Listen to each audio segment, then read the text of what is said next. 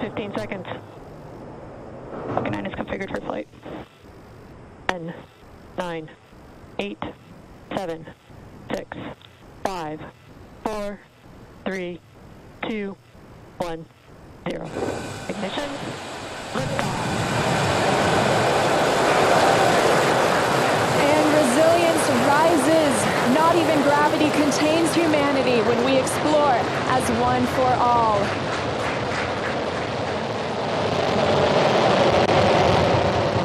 M1E propulsion is nominal.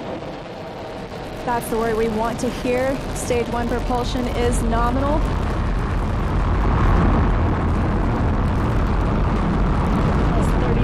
Into this historic mission, flying crew on board Dragon and Falcon 9. Stage 1 is preparing to throttle down. This is in preparation for max Q, which is maximum aerodynamic pressure. Stage 1, throttle down. There's that call out for throttle down. Power and telemetry continue to be nominal for the vehicle, now traveling at 262 meters per second. Falcon 9 is supersonic. There's that call out. The Falcon 9 is supersonic, and we will be passing through max Q here shortly, the largest structural load during ascent. Max Q. There's that call out. That Falcon has passed through max Q. 1 Bravo. And we've just entered Stage 1 Bravo abort mode. That's going to take them through the end of the first stage burning just before second stage activates off the coast of North Carolina.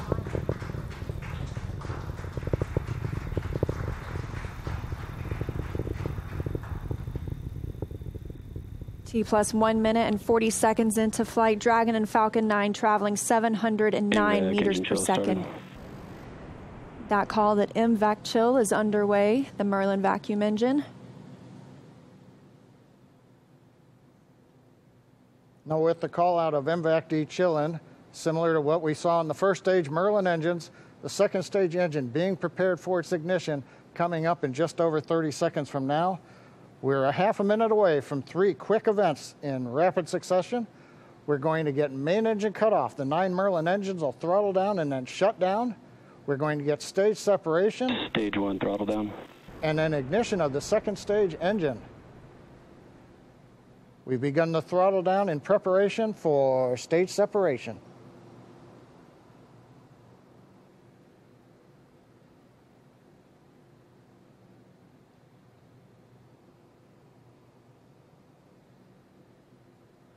And we have 2 Alpha. Stage separation confirmed.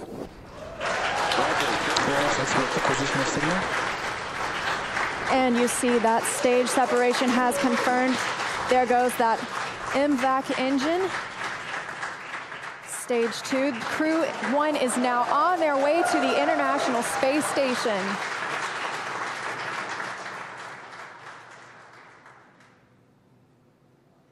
On the right side of your screen, you see Stage 2 continuing to burn.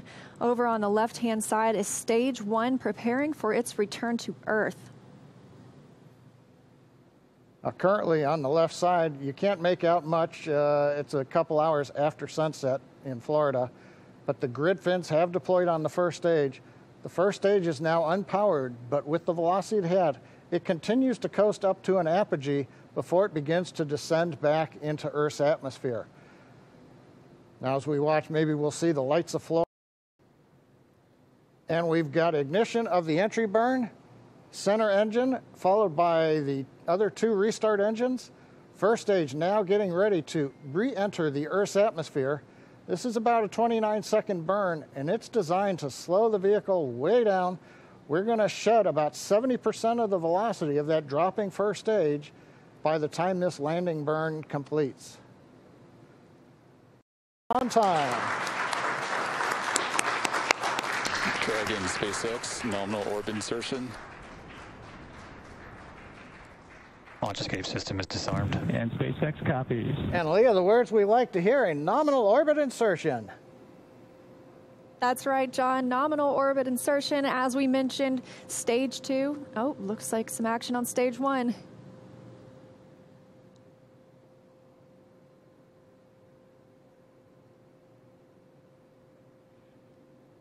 And I believe we've had a touchdown on the drone ship. We've got stage 1 has touched down on the drone ship in the Atlantic Ocean. But now the more important news, second stage is in orbit, right where we want, right on time. And we're getting ready for our next major activity, which will be Dragon spacecraft separation. Now, currently on the second stage, we are essentially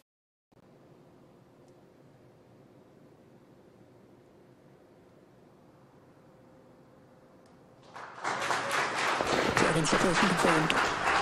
And separation confirmed. You can see that second stage departing. Crew Dragon leaving it behind. Separation confirmed.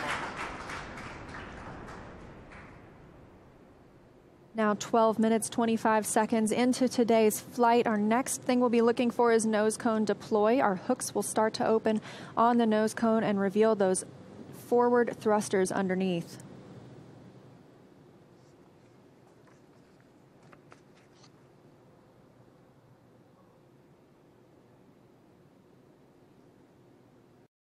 Confirmation from teams on the ground and the crew. You can see them monitoring those 3 display panels, monitoring their journey to the International Space Station and where they are in the world right now, or over the world, I should say.